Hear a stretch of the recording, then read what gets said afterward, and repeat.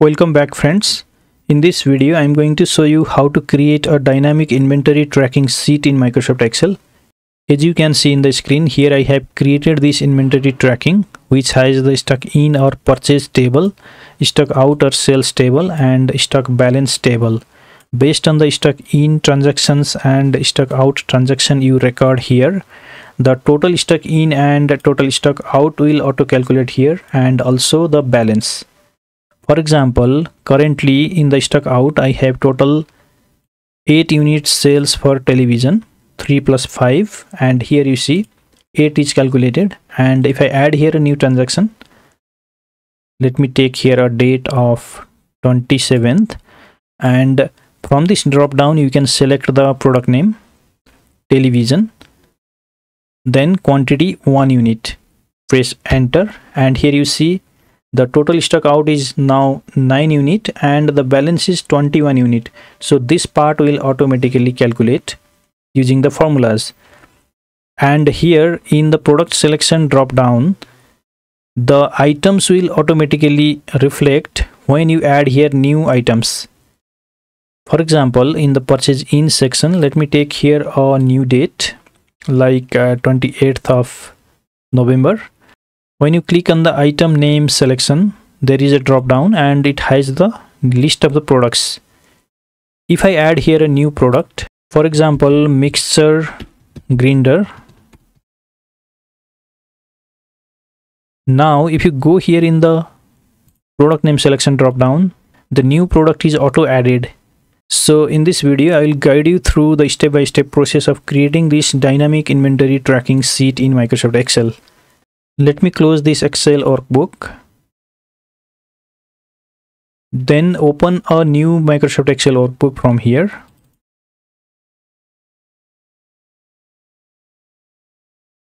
And here I have this blank sheet. First of all, provide the title, that is inventory tracking sheet or stock in, out and balance tracker. Increase the font size of this. In the A3 cell, put stock in or purchase. Below this, put date, item name and quantity. Select these 3 cells and merge and center. By skipping one column, put here stock out, or this is the sales. Select the column headers of stock in section. Copy this by pressing Ctrl C. Paste it below stock out by pressing Ctrl V.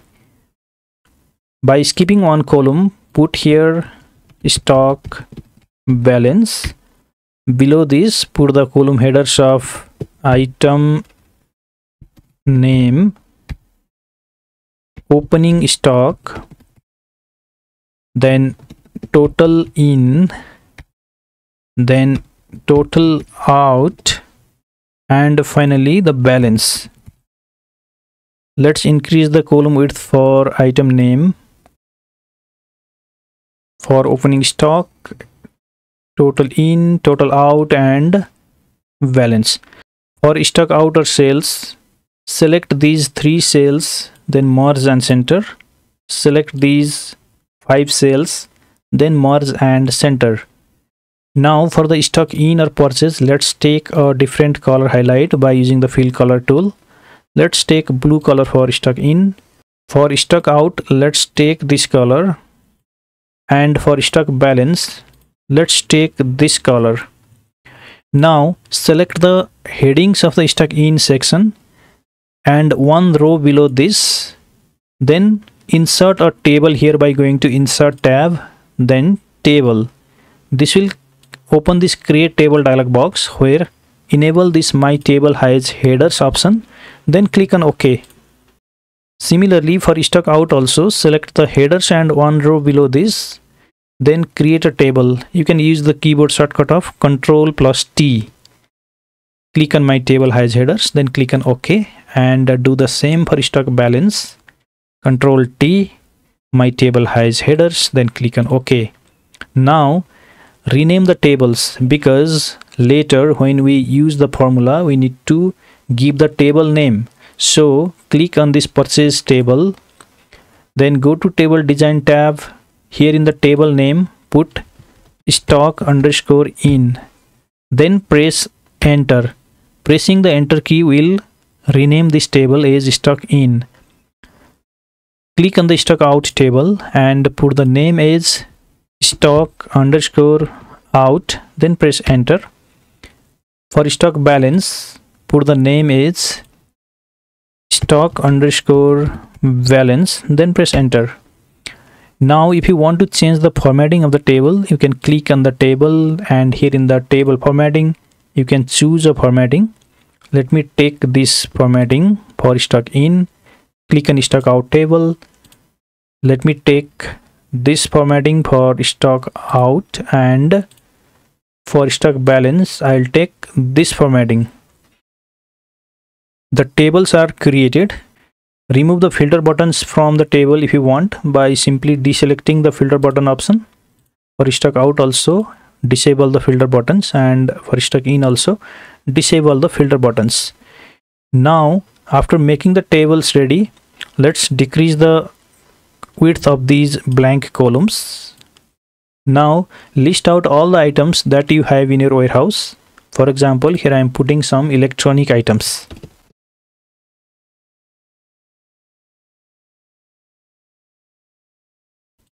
Next, we have to enable the product name selection drop down in the item name column of stock in and stock out. For this, click on this cell, click on data tab, then data validation tool.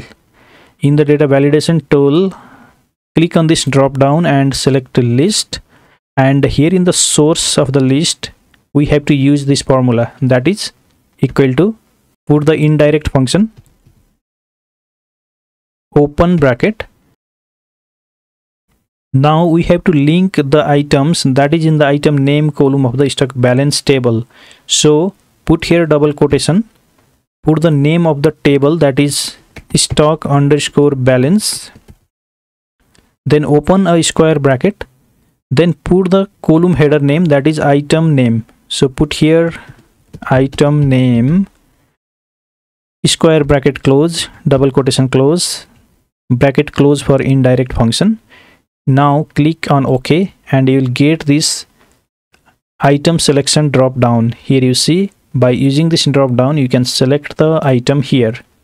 Now you can simply copy and paste this item selection drop down for the stock out. For this, copy this cell and click on this cell, right click, click on paste special, then choose this validation option, then click on OK. Now you will get the same drop down here as well, and this drop down is dynamic. If you add here a new item, then the new item will automatically go here in the drop down. Let me add here a new item, for example mixture grinder. Now if you go to the item name selection drop down, the new item is automatically added. And if you have a long list of items, then you can locate a specific item by putting the keyword here. For example, if you want to locate refrigerator, then you can simply put REF in the cell, then you will see the refrigerator is suggested. If you want to locate washing machine, you can put WA and washing machine is suggested. You can click on this to choose. Next, put the opening stock that you have in your warehouse at the beginning of the period. The period could be the month or year. If you are making this system for month-on-month basis, then you have to put the quantities that you have at the beginning of the month here in this opening stock column. Let me put here some random quantities. Next, we have to write here the formula for total stock in and total stock out. Before writing the formula, let me add here some stock in transaction.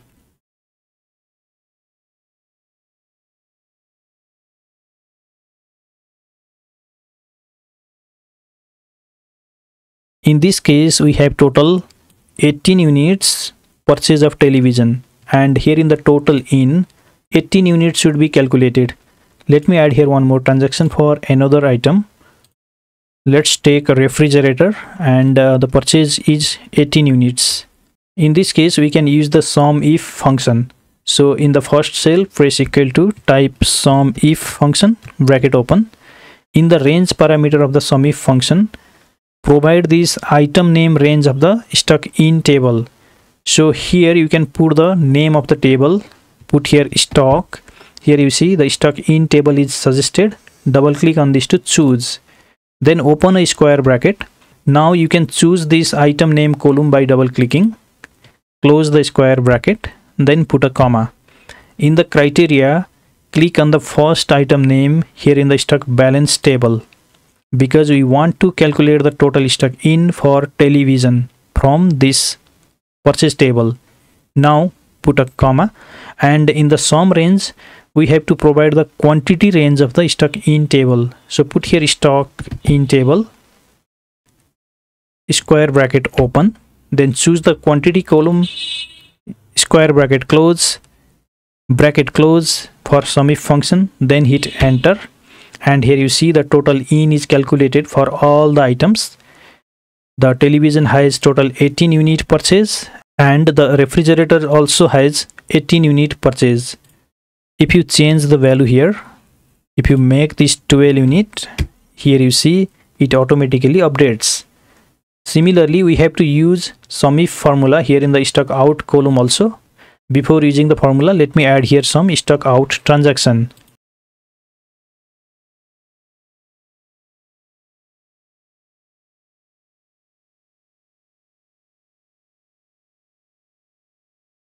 Now in the total out, I should get 6 unit sales for television. And if you notice here, I am picking the date by using the date picker calendar. So in the next tutorial, I'll show you how you can enable this type of calendar date picker in Microsoft Excel. Once the video is uploaded, I will put the link of the video in the description section of this video also, from where you can watch. Now in the stock out column also use the sum if formula. Press equal to, type sum if, bracket open. In the range parameter, provide this item name column of the stock out table. So put here stock, choose the stock out table, open square bracket, then choose the item name column, close square bracket, put a comma. In the criteria, select the first item of the stock balance, then put a comma, and in the sum range, provide the quantity column of the stock out.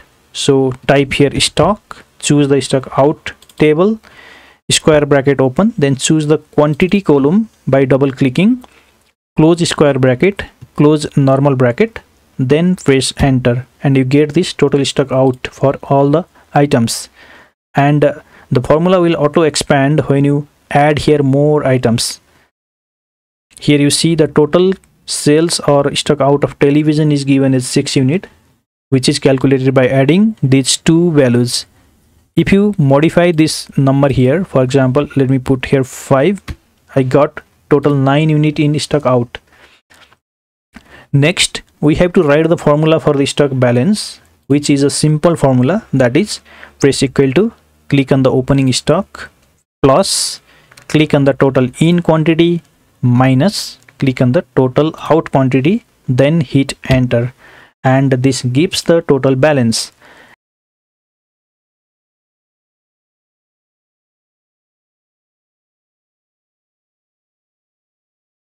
Next, we have to lock this heading part, because when the transaction grows in future, then you have to scroll down the sheet. In that case, the heading parts becomes invisible. To lock this heading part, you can simply click on this A5 cell where the first transaction begins, then go to View tab, go to Freeze Panes, then click on the Freeze Pane tool. Now if you scroll down the sheet, the heading part always becomes visible. Now our dynamic inventory tracking sheet is ready. You can start keeping the transaction of stock in and stock out. Then your total balance table will automatically update. If you want to use this ready-made format, or if you want to practice the formulas, then you can download this workbook file from the link given in the video description section. If you like this video, please give it a thumbs up by hitting on that like button. And if you are visiting this channel for the first time, I request you to subscribe the channel to get similar kind of video updates in future. Thank you very much for watching. See you again in next tutorial.